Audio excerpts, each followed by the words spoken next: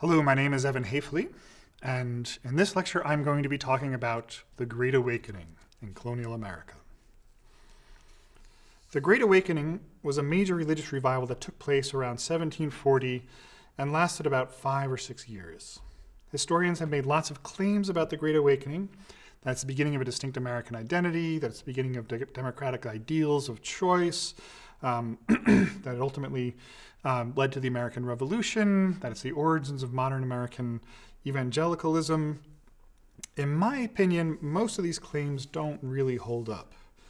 First of all, this was not something new or distinctively American.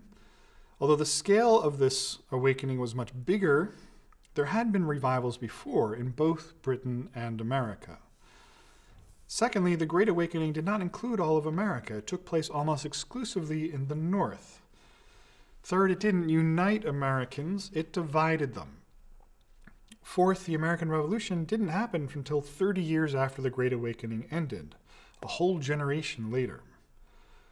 Finally, nobody at the time thought that what was happening was the first American Great Awakening. That's a term that Americans assigned to it in the 19th century when they were experiencing another Great Awakening. To really understand this Great Awakening, we have to remember that America was at the time part of Britain and its empire, if only because it's impossible to tell the story of the Great Awakening without reference to the British, especially the most famous preacher of the Great Awakening, George Whitefield. Before getting to the awakening itself, some background information will help understand what was going on. The Great Awakening was a major religious revival, but it was not just about religion. It was also related to the history of immigration, of education, of media, imperial warfare, and the new colony of Georgia, the last of the 13 colonies that would ultimately declare independence from Britain in 1776. To start with the issue of religion, you should know about the concept of enthusiasm, which played a very important role in the Great Awakening. Nowadays, enthusiasm has very positive connotations. We think it's good to be enthusiastic at something, to have a passionate interest in what you're doing, and a strong emotional engagement with it. But back then, enthusiasm was not a good thing. It was a criticism of the sort of religious behavior associated with evangelical religion, especially its intense emotionalism and the prominent role it gave to women in religious gatherings, as you can see in this image. The term enthusiasm began to be used after the English Revolution of the 17th century to criticize the Puritan revolutionaries, saying they got so carried away with their irrational religion that they rejected all sense of decency and order and threw the kingdom into a civil war that ended up killing the king and abolishing the monarchy and causing all kinds of chaos. So enthusiasm was not just a criticism of a style of religiosity, although it was that. It was also about religious and political and social authority.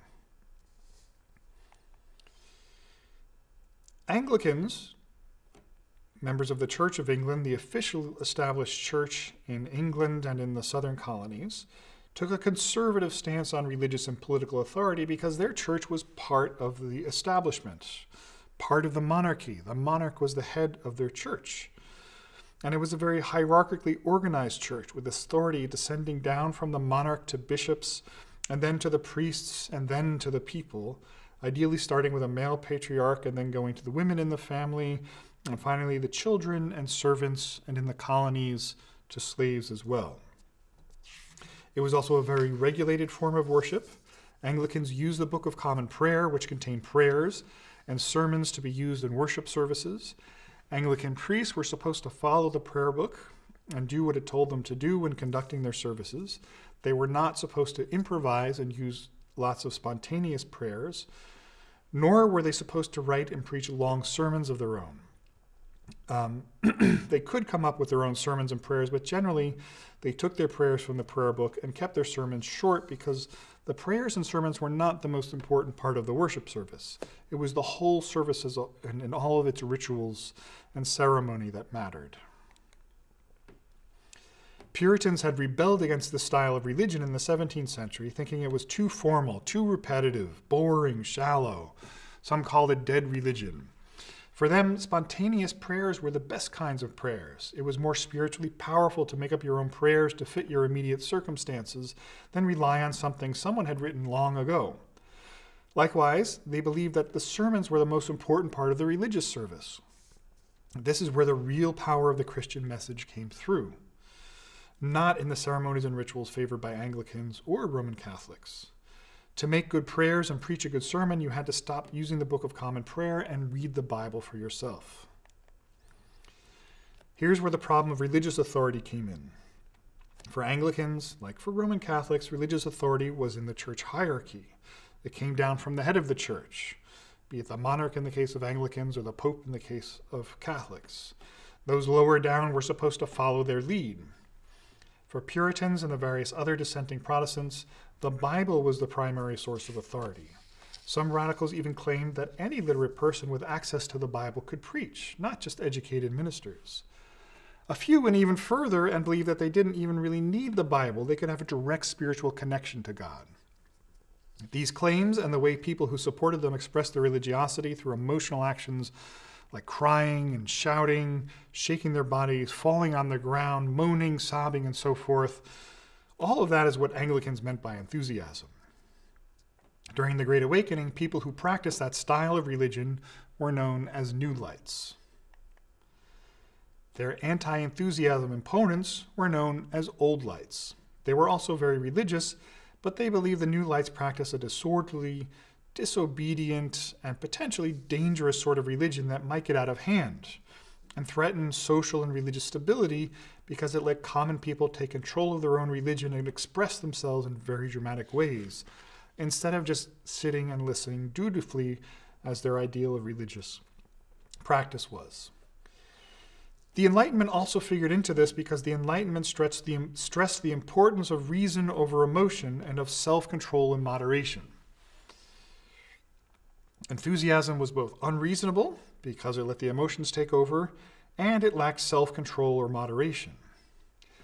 Now, some evangelicals like Jonathan Edwards would use Enlightenment ideas and learning to develop their own ideas about how the emotions were actually an important part of an individual's religious experience, but in general, the Enlightenment was on the side of the Anglicans and the Old Lights.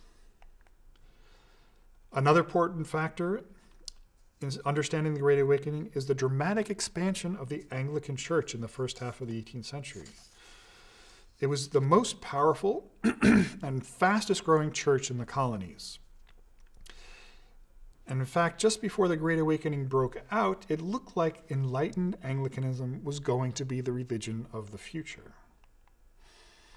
Anglican Church was established in all of the southern colonies, and it was growing in the northern colonies too, with congregations in Pennsylvania, New Jersey, New York, and even New England. Anglicans even had their own college, William and Mary, in Virginia. The high point of this Anglican expansion came with the so-called Great Apostasy at Yale in 1722. Yale had been established 20 years earlier as an alternative to Harvard, the original Protestant college, which some New England Congregationalists thought was becoming too liberal. Yale was supposed to uphold the conservative Puritan tradition, but at the commencement ceremony in 1722, all of the Yale faculty, except for one young tutor by the name of Jonathan Edwards, stood up and announced that they had converted to Anglicanism and were going to England to get ordained as Anglican ministers. When they came back, they would play important roles in spreading Anglicanism across the northern colonies, being very indicative of the trend of what was going on at that point in time. So on the eve of the Great Awakening, you had increasing tension between two different styles of religion. One, the so-called religion of the head, which was more intellectual, rational, and focused on external aspects of religious observance and practice. And the other, the so-called heart religion, that was more emotional and about having a more immediate connection to and relationship with God, Jesus Christ, and the Holy Spirit. Those favoring heart religion were more likely to belong to one of the dissenting churches, like the Congregationalists in New England, or the Presbyterians in the Middle Colonies, or the Baptists. So on top of the tension between different styles of religion, and the different attitudes towards religious and social authority that went with it, there was also growing tension between different churches, especially between the increasingly powerful Anglican Church and the dissenting churches, which felt very much on the defensive in these years. Another important piece of the puzzle is that from 1739 to 1748, so for most of the time that the Great Awakening was happening, there was also a war going on. A war between the Protestant British Empire and the Roman Catholic empires of Spain and France. Now, this factor isn't usually discussed by historians of the Great Awakening, but I think it's very important. So even though the awakening started a year or so before the war started, the broader sense of ongoing religious and military conflict between Protestants and Roman Catholicism, both within the British world and externally with the Roman Catholic empires of Spain and France, was constantly fed Protestant anxieties about their situation and was sustained throughout the Great Awakening. This imperial conflict is also important for understanding the origins of Georgia, which was established in 1733 as a special military colony on the frontier with Spanish Florida. It began as an idealistic colony that was open to migration from all sorts of European Protestants, including Germans. Since these colonists were supposed to be able to serve as soldiers in case there was a war against Spain, they were supposed to be independent farmers, not plantation owners. In fact, slavery was even prohibited in Georgia at first. The idea was that only free white European Christian Protestants would have the strength to defend South Carolina from the Spanish, because South Carolina at that time had become the most intensive slave society in North America. It was the one British colony in North America where black people actually outnumbered white people, something that was normal in the Caribbean but abnormal in North America. Georgia was named after King George II, who was a German Protestant from the House of Hanover, whose father had become King of England in 1714 because he was the closest Protestant to the throne. This Hanoverian connection brought the British into more intensive contact with Germany and with German pietists, that is, Protestants who favored a more personal, emotional, direct evangelical style of religion, like English Puritans and others who were accused of enthusiasm. This connection gave the Great Awakening an international dimension that came together in Georgia, where a number of German pietists, especially an unusual group called the Moravians, migrated. The Moravians were a small sect known for their intense emotional piety and also a few odd practices. They lived in strictly gender-segregated communities, and if they ever faced a difficult decision, they would basically draw lots by writing out answers on pieces of paper, putting those pieces of paper in a hat, shaking the hat up and drawing out a piece of paper to see what it said. The idea behind this was that this was the one way to let God make the decision rather than corrupt human beings. The idealism surrounding Georgia's origins attracted a number of interesting individuals, including the pious young Anglican John Wesley, a man who was yearning for a more intense spiritual life, so he went to Georgia as a missionary to convert Native Americans and preside over the local Anglican congregation. While he was there, he got to know the Moravians and was very impressed with their piety. They seemed to be living like the primitive Christians that Wesley wanted to emulate. Unfortunately, after a couple of years, Wesley got into trouble. He was courting a young woman but failed to propose marriage to her, and the resulting scandal caused him to flee back to England. Worried about the state of his soul and inspired by the guidance of Moravians, he soon had a religious conversion experience and then embarked on a lifelong mission to reinvigorate the piety of the Church of England. To do so, he developed a variety of methods to enhance regular people's spiritual practice. Until the American Revolution, this so-called Methodism remained part of Anglicanism, but afterwards it developed into its own separate church that became very important to the history of both Britain and America.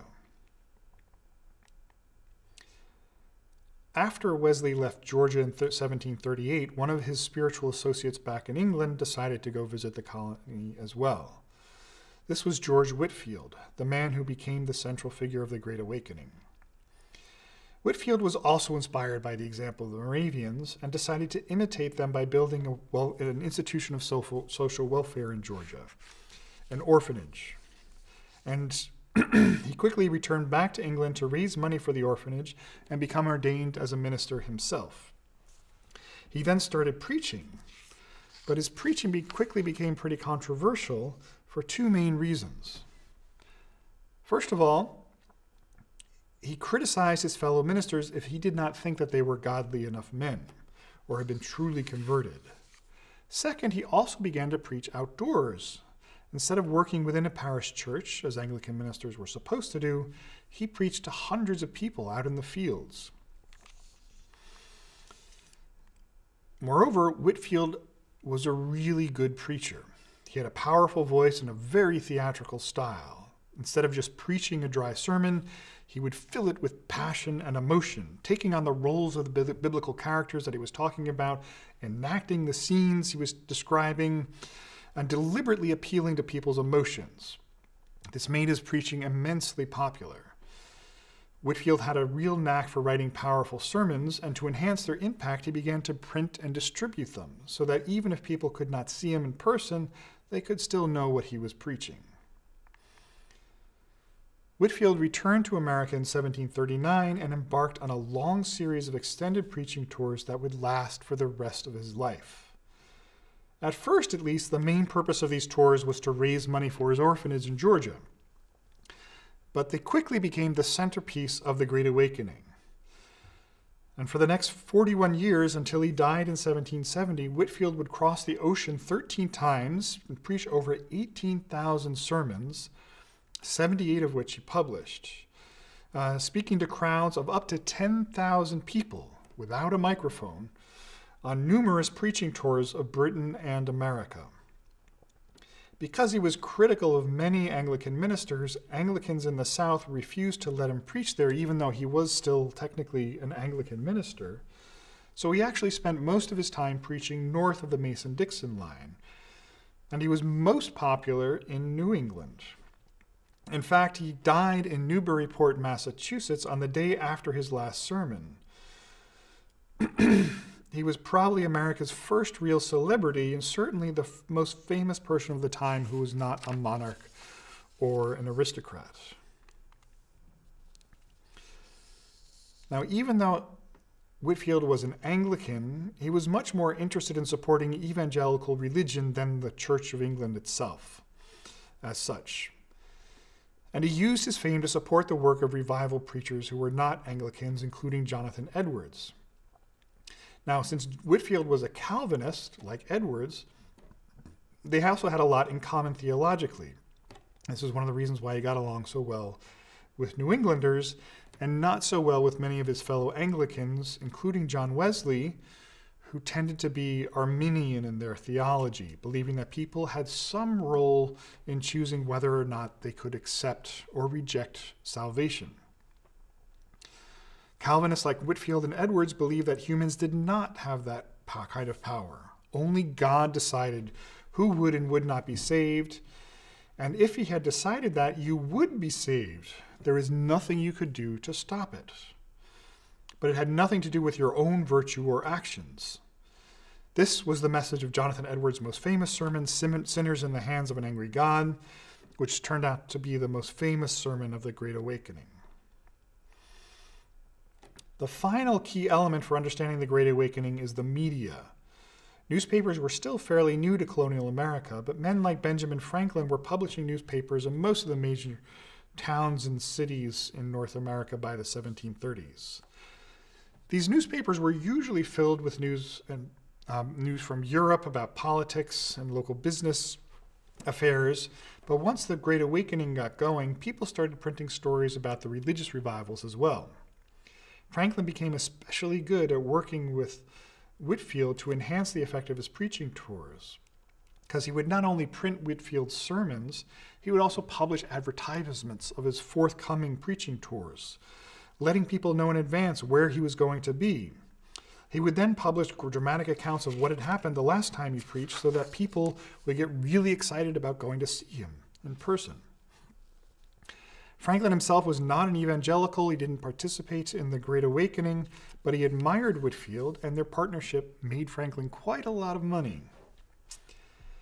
So altogether, this combination of Whitefield's preaching tours with the media hype is what made the Awakening much bigger than it otherwise would have been.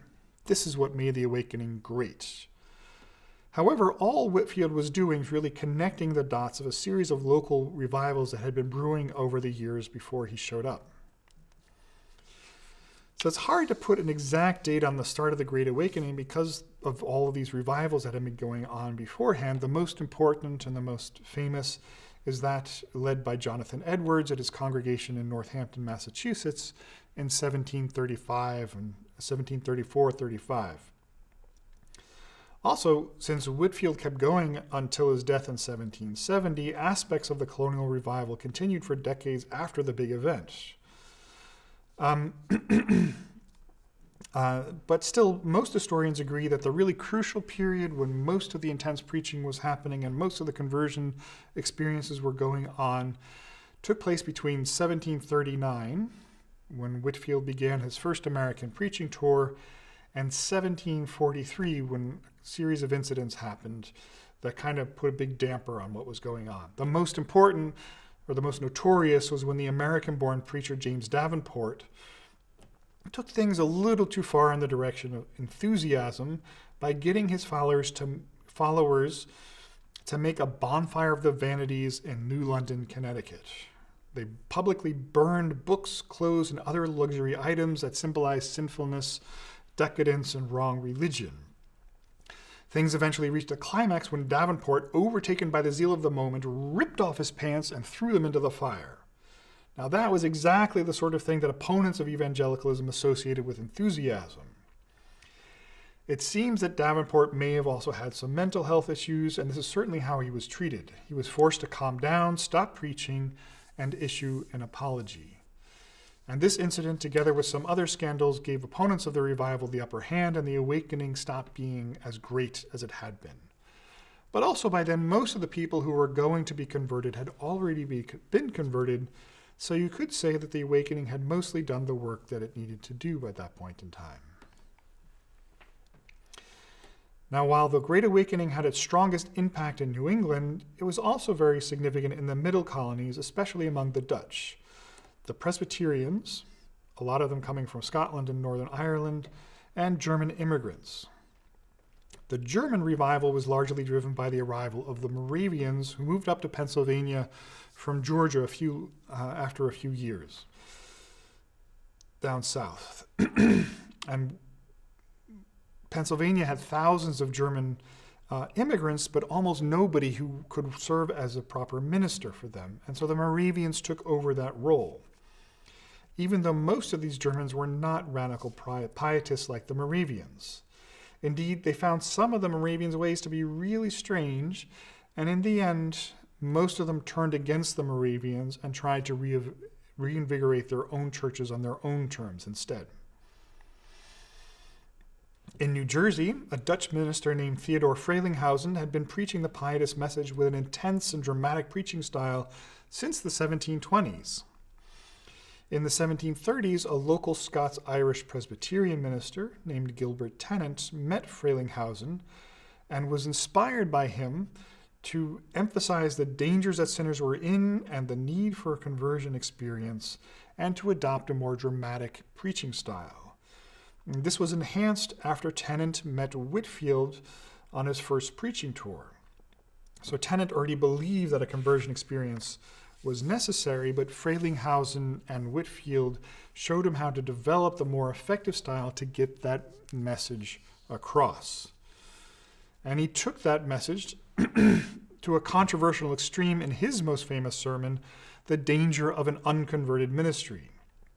The basic point of this sermon was that you could not have a proper conversion experience unless your minister had also had a conversion experience. Since most Presbyterian ministers in the area were not new lights, like Tennant was, They perceived this sermon as an attack on them and their authority. The result was a major split in the Presbyterian Church. The Old Lights, who had control of the Synod of Philadelphia, expelled Tennant in 1741, who Tennant then got together with New Light Presbyterians to create a separate New Light Synod in New York. And this split, the Presbyterian Church was one of the most significant effects of the Great Awakening, and it would last for over 20 years. Unable to get a job in New Jersey, Tennant spent the next couple of years working as an itinerant minister, just like Whitefield had been, traveling up to New England on a series of preaching tours. Then in 1743, the same year that Davenport had his bonfire of the Vanities in Connecticut, Tennant took up the post of minister to the Second Presbyterian Church in Philadelphia, where he would spend the rest of his life. After moving to Philadelphia, he saw the Moravians and how they operated, and this made him much more conservative and cautious about questions of religious authority and possible excesses of enthusiasm. He stopped preaching like a New Light, became a moderate, and began working to reconcile with the Old Lights, which eventually happened in 1758. Tennant's experience in many ways typifies the trajectory of the Great Awakening. It began with pietist evangelical inspirations that led some ministers to challenge the authority of others, leading to divisions between supporters and opponents who did not like the enthusiasm of the revivalists. Most Anglicans in America refused to accept Whitefield, so he spent his time preaching to non-Anglicans. Most Germans rejected the Moravians. Frelinghuysen was popular with some Dutch colonists, but not all. Even in his own church, there were people who criticized him and his methods. New England became the most divided region of all. Town after town, separatist congregations split off from their local churches. Many of these separatists eventually became Baptists, and it's the Baptists who really emerged as the real winners out of the whole Great Awakening.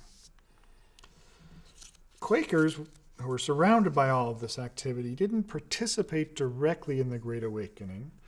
They developed a very different style of worship by this time, which was silent worship that went against the sort of enthusiastic styles of the New Light preachers. But they also started their own reform movement in these years, which began to hold Quakers to higher standards of behavior and morality, and they would expel those who failed to meet those standards. Among those expelled were the family of Daniel Boone. The result of this was that by the 1760s, the Quakers were becoming a much smaller but much more focused group that later made them very effective advocates of social causes like the abolition of slavery. Altogether, the Great Awakening posed a tremendous challenge to the religious establishments of colonial America, but it did not overthrow them. Instead, the religious divisions were channeled into new churches and new universities to train ministers for those churches. The split among Presbyterians led the New Lights to establish their own university in 1746. It started out as the College of New Jersey, but later, after it moved to the small town of Princeton, became known as Princeton University. In religiously diverse Philadelphia, people made a different choice in 1750, establishing what became the University of Pennsylvania as an interdenominational institution that wasn't supposed to cater to any particular religion, but instead was open to all, although the president at first was an Anglican. In New York, on the other hand, Anglicans got their second university when King's College was founded 4 years after the University of Pennsylvania. Its original name obviously signified its original religious and political loyalties. These were changed after the Revolution, and it is now known as Columbia University. By the 1660s, the Baptists had become strong enough to start their own school as well in Providence, Rhode Island. What became Brown University was named after the Baptist merchant who provided much of the money to get the school going. Finally, up in New Hampshire, Eliezer Wheelock, a congregational minister from Connecticut who had supported the Great Awakening, founded Dartmouth College. Its original mission was supposed to focus on converting Native Americans. That was a major goal of many of the New Light ministers. However, it quickly became a popular alternative to Harvard and Yale for New England elites and abandoned much of its mission to Native Americans. One final legacy of the Great Awakening was in the imperial war against Spain and France. In many ways, the Awakening strengthened early Americans' connection to Britain. Sermons and accounts of revivals in America were printed in Britain and vice versa. The kind of culmination of this is when ministers tried on both sides of the Atlantic, tried to coordinate a so-called concert of prayer, where revivalists all around the British world, from Scotland to Pennsylvania, would all pray together in a common cause. The idea was they would pick a specific date and a time to pray, and then people would, from all these different congregations in Scotland, Britain, and across America, would pray at the same time, on the same day. Now, of course, they didn't know about time zones and time differences, so technically they didn't end up actually praying at exactly the same time, but the basic point is that there was a shared sense of belonging to a common cause that these British people had on both sides of the Atlantic. And during the war, that sense of shared Protestant identity extended to the British imperial cause. Thousands of colonists signed up to fight alongside British regulars against the Spanish in the Caribbean or against the French in Canada. In 1745, a bunch of New Englanders managed, with just a little bit of help from the British Navy, to capture the massive French fortress of Louisbourg in Nova Scotia. And around the same time, George Washington's older half-brother Lawrence returned home after having served under the British Admiral Edward Vernon against the Spanish in the Caribbean. That expedition had been a disastrous failure, but Lawrence was so impressed with his commander and so proud of being British that he renamed his plantation Mount Vernon. And I think there's really no better symbol of the way Americans in this area were not turning against the British, but rather identifying with them, even as they were divided against each other. In the end, it was this connection to Britain and British influences, from the new colony of Georgia to the person of George Whitefield, that really made the Great Awakening possible. And thus, I think it should not be seen as something quintessentially America, but rather as a British imperial event, one that revealed how very attached Americans were to Britain before the American Revolution happened.